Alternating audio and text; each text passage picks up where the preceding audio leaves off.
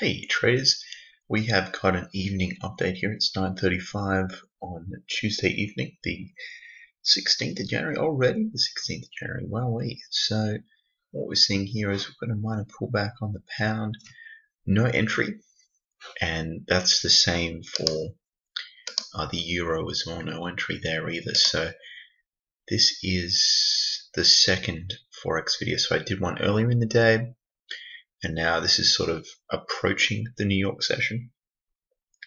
That actually looks better than the pound, but realistically, I'd want to see price get to at least here. So it's, that's like 1.22631.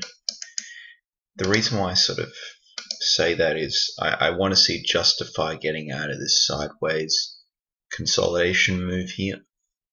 What I find is it either does that pretty abruptly, or it might reverse, or it might just go sideways for a little bit. So personally, I won't be taking the trade on this one quite yet.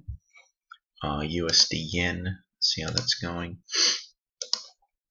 So I've moved both the Aussie and the New Zealand dollar to break even, just a little bit more than break even, so I don't have any risk on those trades. So and we've got the USD yen has sort of strengthened a little bit as well. There's no real trade on that. It sort of bounced off the lows there at our 110.55 sort of region. So no trade on that either. I'll just check on the Aussie dollar and the New Zealand dollar, just because I've been in those now for a little while. It's looking not too bad. What are we trading at? 72.76, and the Aussie's at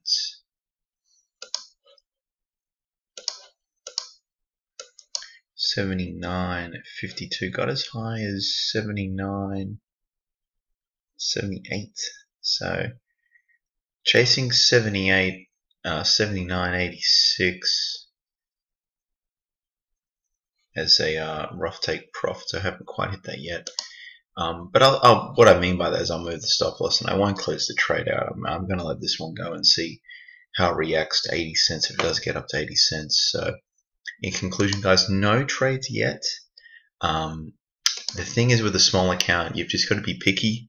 You really want to get into a trend not too late, and understand that you want to capture the runner. So don't close out a trade too early. That's a big weakness of mine that I found out in my demo trading.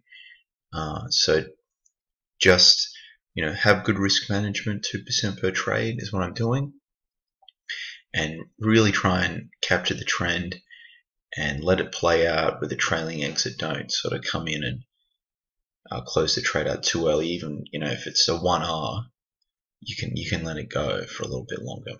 Okay, anyway guys, thank you for watching. Bye for now.